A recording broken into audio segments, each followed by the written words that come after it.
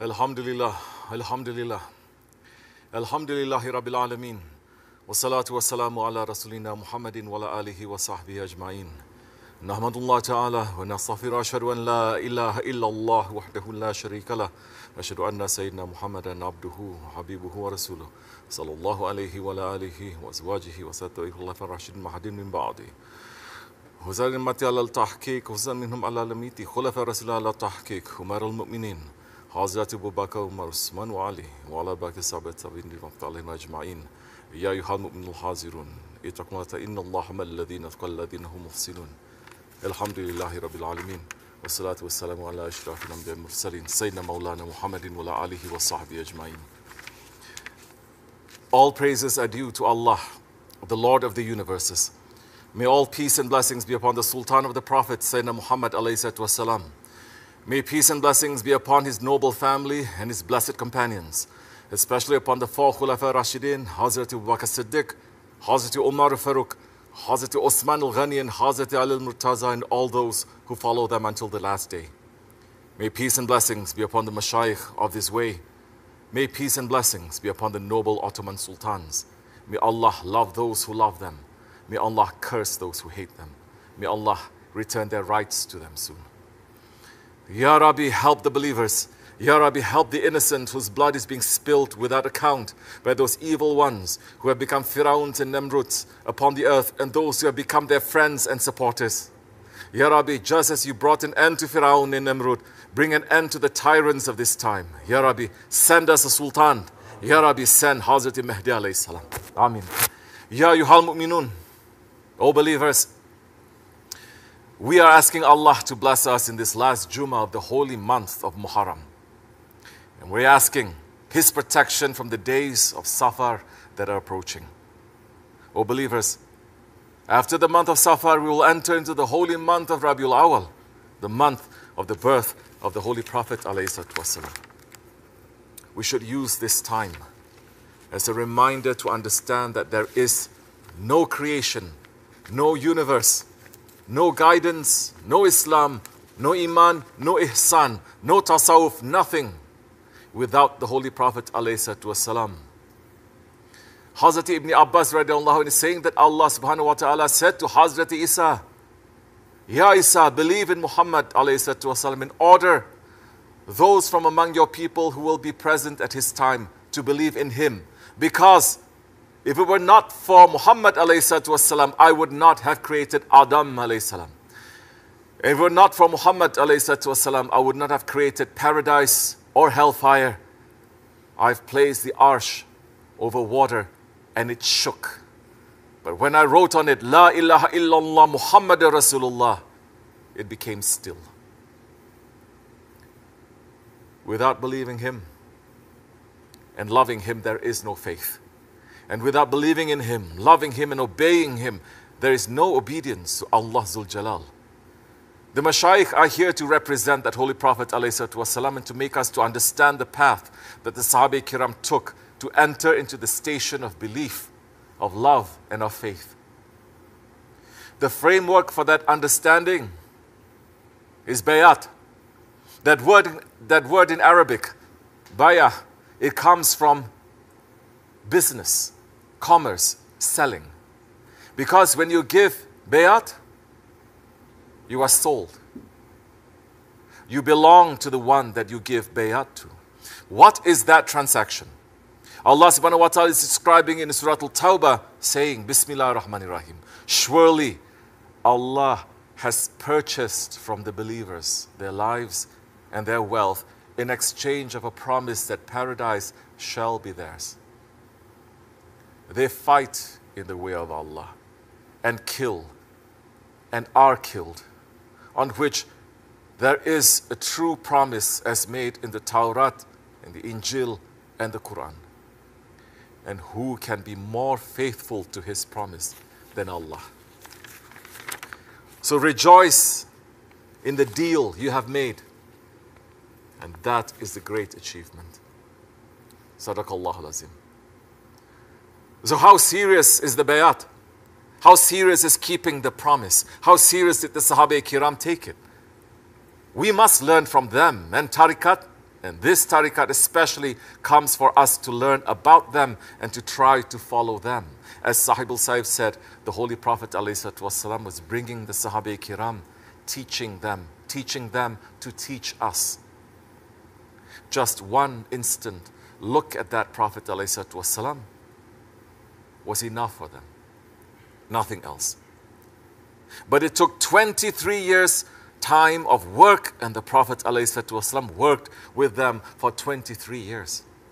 And in 23 years' time, every incident that happened, the Prophet ﷺ showed the answers through teaching the Sahabe Kiram, teaching us. And the words of Sahib al-Saib, they speak the truth. So those incidents are like treasures for us that make us, to help us to understand. And one incident like that, which makes us understand the seriousness of the commitment of the bayat, the seriousness of being in jama'at, the seriousness of obedience to the Holy Prophet ﷺ, the seriousness of fixing a mistake. That is the incident of Hazrat Ka'b ibn Malik radiallahu an in Tabuk. In the 9th year after Hijrah, the Holy Prophet ﷺ announced to the Sahabi Kiram that they were going to Tabuk, a town between Medina and Damascus. The year before, 3,000 Muslims had defeated 200,000 Byzantines and their Arab allies at the Battle of Muta near the Jordan River. The Byzantine emperor, in revenge, wanted to invade Arabia with his Arab Christian allies. The Holy Prophet ﷺ got news of this and announced to all the Muslims that they were going out to battle and that he was leading the army. There are so many incidents that happened in the Battle of Tabuk, from the behavior of the hypocrites to the difficulty of the journey to the poor Muslims who couldn't join. All of those incidents have lessons upon lessons for us, and that 20-day expedition was the last time that the Holy Prophet ﷺ went out on a military campaign. Allahumma salli alayhi. But today we will mention the incident of what happened to Hazrat Ka'b ibn Malik radiallahu anh from his own words, that is preserved for us. When we hear this story, we cannot think for a split second that we are better or that we can judge. Hasha astaghfirullah. This is for us to understand the shan and the greatness of the Sahabis and how they lived. Imam Ahmad recorded this incident. We are relating it and making the words easier to understand, inshallah. Hazrat Ka'b said, when the time for the Safar, the expedition for Tabuk, happened, I'd never been stronger or wealthier at that time. But I stayed behind. Wallahi, I never had 2 she-camels before that time. But I stayed behind at the time of Tabuk. In Tabuk, Rasulullah ﷺ faced intense heat, a long journey, the desert, and a huge number of enemy soldiers. He clearly announced the battle, but in the past, he used to hide it. But in this, he clearly announced it. He announced it this time so everyone could get ready for battle. There were so many Muslims that he could not even list their names in a book or in a list. So any man who intended not to join the battle thought they could be hidden unless Allah revealed their absence through divine revelation. Rasulullah ﷺ fought the battle when the fruits were ripe and the shade was nice. And I found myself turning towards them. Rasulullah ﷺ and the Sahabis started to get ready for battle. And I would walk out to get ready with them, but then I would turn back without doing anything. I would say to myself, I can eventually do that too if I want. So I kept on delaying until everything was ready and the Holy Prophet and the companions left. Then I said, I'll get ready in 1 or 2 days, then I'll go too. The next morning I went out to get ready, but again turned back without being prepared. This kept happening until they were far gone and I missed the battle group. Still, I was intending to leave and catch up to them, and I wish I had done it, but that wasn't what happened. So after Holy Prophet ﷺ left Medina, whenever I went out and walked among the people who were left in the city, I was broken and sad when I saw the only people left were hypocrites, or those who were so weak that Allah had excused them. Holy Prophet ﷺ didn't ask about me until he got to Tabuk. When he got there, he said, "What did Ka'b bin Malik do?" A man from Banu Salima said, "Ya Rasulullah, he has been stopped. He has been stopped by his fancy clothes and is looking at himself with pride." Muaz bin Jabal said, "What a bad thing you said. Wallahi, Ya Rasulullah, we know nothing about Ka'b except good." Holy Prophet ﷺ stayed silent. When I heard Holy Prophet was on his way back to Medina, I was anxious and started to think of fake excuses. I said, how can I escape his anger tomorrow? I started asking wise people in my family for advice, but when I heard Holy Prophet had reached Medina, all evil and false excuses left my mind, and I knew I could never get out of this situation by making up a lie. So I made firm intention that no matter what, I would speak the truth. Holy Prophet ﷺ got back in the morning, and whenever he returned from a journey, he used to go to the masjid first, pray 2 rakats, then sit with the Jamaat. So all the people who stayed behind and didn't join the battle came and started making up lies and swearing false oaths before him. There were more than 80 people like that. Holy Prophet ﷺ outwardly accepted their excuses, asked Allah to forgive them, and left the secrets of their hearts for Allah to judge. When I came to him and gave him salams, he smiled the smile of anger and said, "Come." So I came walking until I sat before him, and he said to me, "What stopped you from joining us? Didn't you have an animal to ride?" I said, "Yes, Ya Rasulullah, Wallahi. If I was sitting in front of any other person in the world, I would have gotten out of his anger by making up excuses. Wallahi, I have the gift of speaking fluently and eloquently. But Wallahi, I know well that if I lied to you today to seek your favor, Allah would make you angry with me very soon. But if I tell you the truth, even though it will pull your anger, I hope for Allah's forgiveness. Wallahi, I'd never been stronger or wealthier than when I stayed behind you and didn't join this battle." Holy Prophet ﷺ said, as for this man, he has spoken the truth. Get up until Allah judges your case. There were 2 other Sahabis who were in the same situation. Hazrat Ka'b says, Holy Prophet ﷺ forbade all Muslims from talking to us 3 who stayed behind.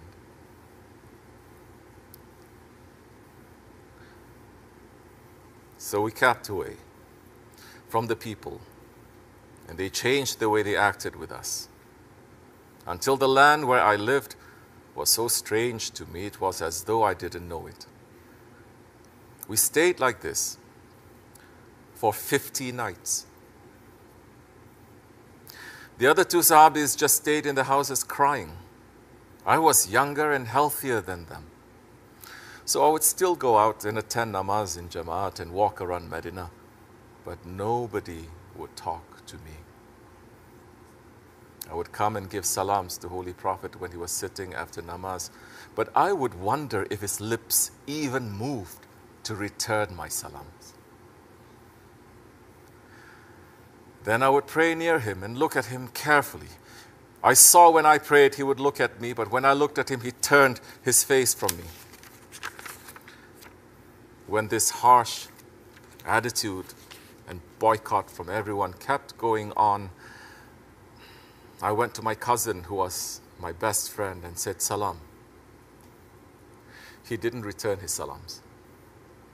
I said, Ya Abu Qatada, I ask you by Allah, don't you know that I love Allah and His Rasul? He kept quiet. I asked him again, but he stayed quiet. I asked him again, and he said, Allah and His Rasul know better. Then my eyes flooded with tears. During this time, the king of the Ghassanids, the Arab Christian allies of the Byzantines, sent a letter to Hazrat Ka'b saying, I heard your friend Muhammad sallallahu alaihi wasallam treated you very badly.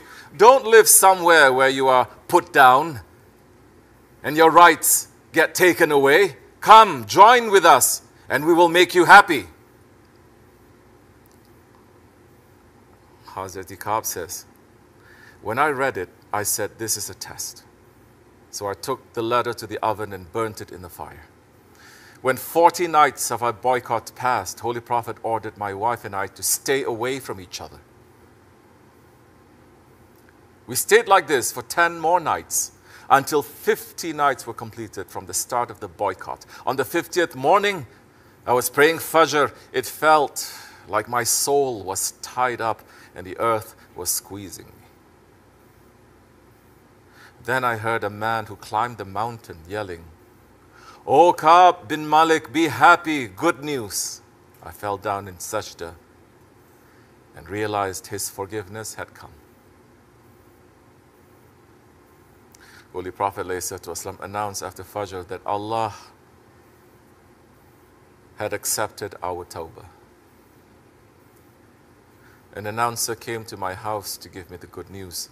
I gave him the only 2 clothes I had as a gift, and I had to borrow a pair of clothes to go to the masjid. When I got to the masjid, people started crowding me as groups, saying, Mubarak to you that Allah accepted your tawbah. When I greeted Holy Prophet ﷺ, his face was shining with happiness, and he said, be happy with the best day you had ever seen since your mother gave birth to you. I asked him, is this forgiveness from you or from Allah?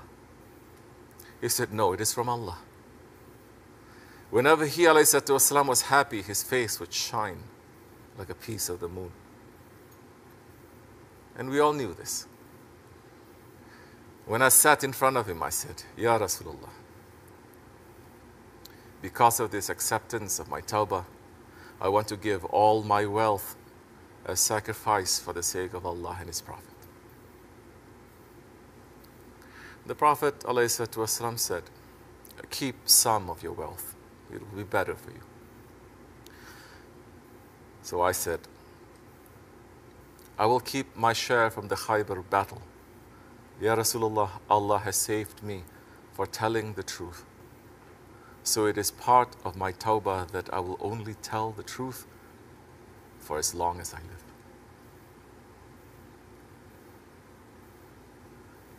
May Allah raise their stations. And the ayat that was revealed to Hazrat Ka'b, an ayat was revealed to Hazrat Ka'b, and the other 2 Sahaba in Surah Al-Tawbah saying, Bismillah ar-Rahman ar-Rahim. Allah has forgiven the Prophet, the Muhajirin and the Ansar who followed him in the time of distress after the hearts of a party of them had nearly deviated. But He accepted their repentance. Certainly He is unto them full of kindness, most merciful. And the 3 who stayed behind, until for them the earth, vast as it is, was straightened and their souls were straightened to them. And they perceived that there is no fleeing from Allah and no refuge but with Him. Then He forgave them that they might beg for his pardon. Verily Allah is the one who forgives and accepts repentance, most merciful. O you who believe, have taqwa of Allah and be with those who are siddiqeen. Sadaqallahu al-Azim. Hazrat Ka'b said about the ayat, I swear by Allah, other than guiding me to Islam, Allah has never given me a greater blessing than that I did not tell a lie to Allah's messenger. That would have caused me to perish, just as those who lied to him perished. Allah described those who told lies with the worst description he ever gave anyone. May Allah be pleased with Hazrat Ka'b and raise his station. O believers, this history is an example for us that we must take and we must understand with intelligence. This Jamaat, this way, our Shaykh, we are not here to be normal, to be regular. We are here to follow the Holy Prophet ﷺ and his Sahabe Kiram as much as we can. Their lives and what they went through, it is a guide and instruction for us. Listen to Sahib al-Saif and his explanation of how we must act and how we must think. His words are the best guide for us. We are approaching those days and we are watching the hadith of the Rasulullah ﷺ, and we are very happy about it. He is saying Islam began strange and is going to end strange. Blessings and protection to the strangers, especially those who are going to come in the Akhir Zaman, in the end of times. That news is for the people who are living now, because we are in the second Jahiliyyah time. And we are almost at the end of that Jahiliyyah too. The good news is that the protector is waiting to appear, inshallah. We must be looking forward to that. The protector who is going to appear. We must be looking forward to that. Are we ready for that? Are we ready to leave our mothers? Or are we ready to leave our fathers? Are we ready to leave our wives? Or are we ready to leave our husbands? Or are we ready to leave our children? You must search in yourself. You must look into yourself, because Holy Prophet ﷺ is saying, those who are going to reach to those days, when entering through that door, a difficult test is going to be waiting for them too. The Sahaba Kiram, they were tested. They have been tested with their lives and with everything that they had. They have been tested and they passed. And Allah is warning us, saying to us, do you think that you are going to enter into the same paradises with those without going through the same tests that they went through? Do you think so? Think again. So Holy Prophet ﷺ is saying to us, if you hear the takbir of Mahdi alayhi salam, if you have a newborn baby in your hand, you must drop it and run after that. It is to show you and I, it is to show the believers how serious that matter is going to be. That matter is not going to be such that you are going to be able to say, let me make some time. Let me run after this one. Let me try to protect that one. No. That door is closing too now. That door is shutting down. Anyone who wanted to turn their way, it was enough for them. 1400 years. For 1400 years, Islam is calling, but the believers are still sleeping. Shaitan knows that Mahdi alayhi salam's hands are almost on his ears to say Allahu Akbar. He knows that. That's why Shaitan is running top speed to say, who am I going to move from that have escaped from my hands? That's what Shaitan is running to do, and he's using whatever is necessary to do that. But he is not going to reach to his aim. It is impossible to reach to his aim. Islam is standing up. Islam is not standing up because of you or I, because of weak servants like us, no. But Islam is still standing on the shoulders of 124,000 awliyaullah. They are holding it. Any one of them can fix all these problems instantly. But they have proper manners. They are sitting and waiting, because every hadith that the Prophet ﷺ said must come out. For that they are sitting and waiting. And we are sitting and waiting. Allah is putting us through certain tests every single day. When the tests are happening, don't think that announcements are going to come non-stop to say to you, we are making the tests. Simple things are coming as tests. This is being said from the time of the Holy Prophet ﷺ. So that's also enough warning for us for 1400 years. Why do you think that Allah and His Prophet ﷺ are mentioning in the Quran and the Holy Hadith about the lives of the Sahabi Kiram? Why do you think they are saying whatever difficulties came to them? Do you think it's just to fill up the papers, to fill up the books? It is to show us, it is to say to us, watch out, this may happen to you. And for that, you must take that one as an example, because now that one is your role model. You must follow the footsteps of that one if you want to enter into the paradise of those ones. Amen. And Sahib al-Saif speaks the truth.